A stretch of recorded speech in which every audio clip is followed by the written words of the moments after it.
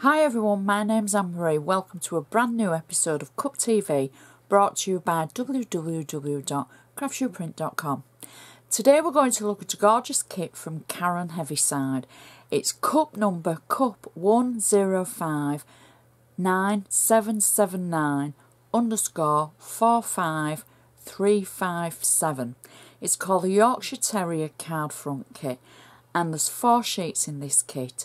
It's for a 7.5 by 7.5 inch square card. However, I'm going to use an 8 by 8 inch square card for it. There's lots in the kit. There's decoupage, lots of inserts, lots of doggy sentiment, and it is just the cutest little dog. And I'm sure any animal lover would love this kit.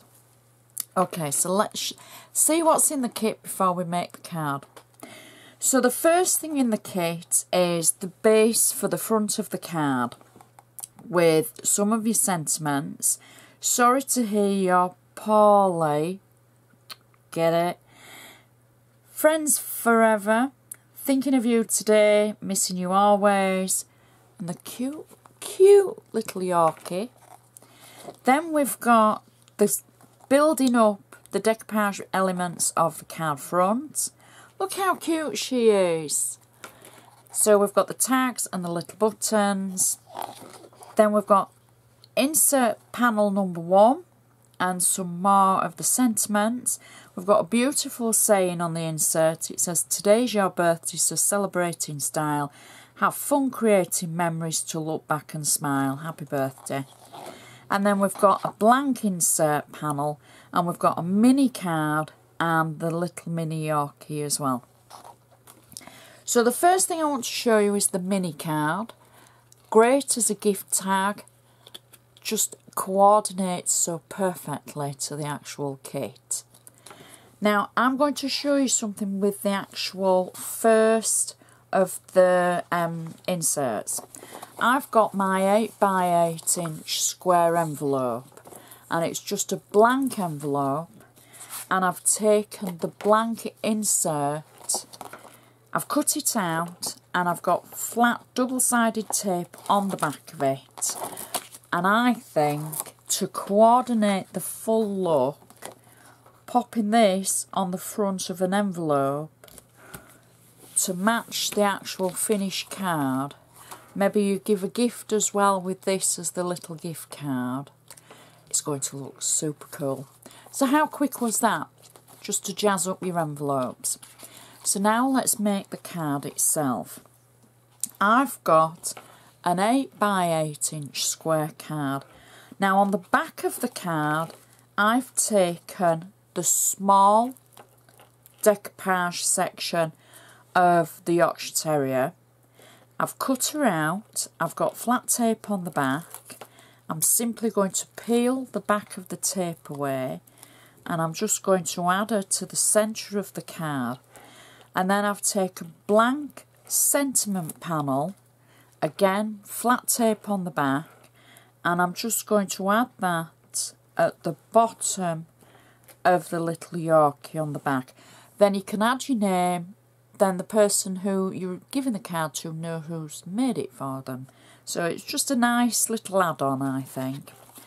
So let's add the insert to the inside of our card. So I've got the insert that's got the sentiment on. I've got flat tape on the back, and I'm simply peeling away the back of the double-sided tape. And I'm going to just position this inside the card, just in the centre, and then press it down. There we go. And then for the front of the card, I'm going to start off with matting and layering. Now this is a piece of black cardstock. I've been really frugal with it, and I've cut the centre of it out because you don't need the centre of the base layer of the card. Because when you're matting and laying, sometimes you want to save that little bit of cardstock. You don't want to always cover it over. Some people are happy to do that. Some people like to save it. You can make so many things with your scraps. So I've just saved it because it's a large piece of cardstock just to cover over. So it's just general black cardstock that I've cut down to 7.8 by 7.8 inches square, and that gives me a nice edge around the outside of the card. There we go.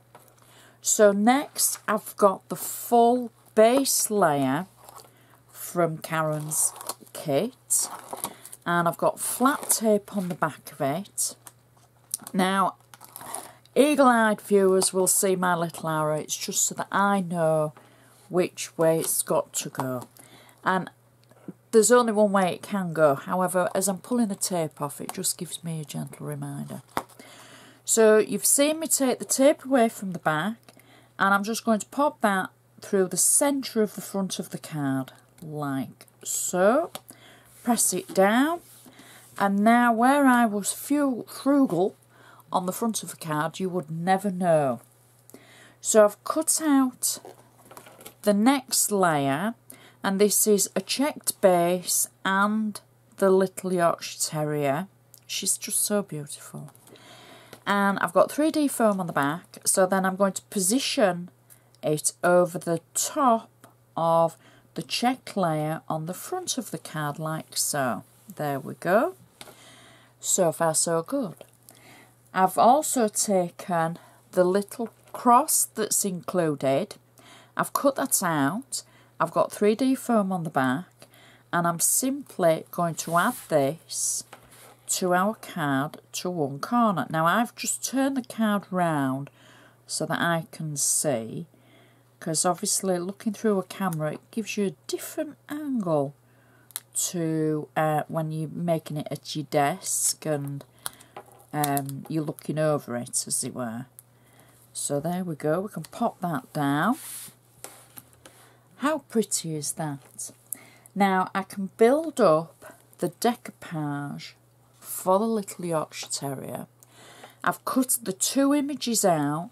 I've put 3D foam on the back of both of them, and then you simply marry up the design like so on both layers to build up the image for the decoupage. There we go, like so. Press her down.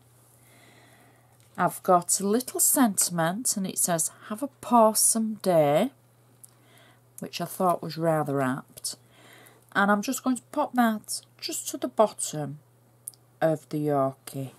There she is. I've taken one of the tags that's in the collection, and it says dogs wag their tails with their hearts. Oh, I've got 3D foam on the back of this, and I'm just simply going to position it through the corner of the cross on the top of the card. And then I'm going to finish the card with 6 little buttons that I've cut out. I'm not going to try and make them straight. I don't want it too symmetrical. So I'm just going to pop them on, because buttons don't always sit straight anyway. And there we go, the last one.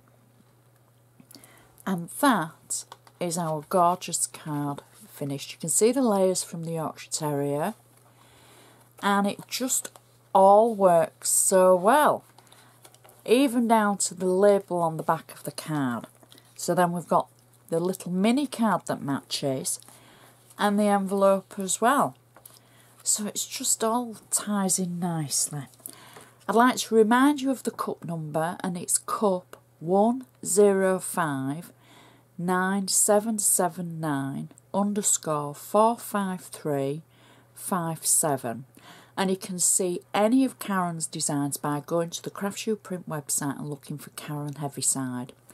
I would just like to say thank you so much for watching, and we'll see you next time.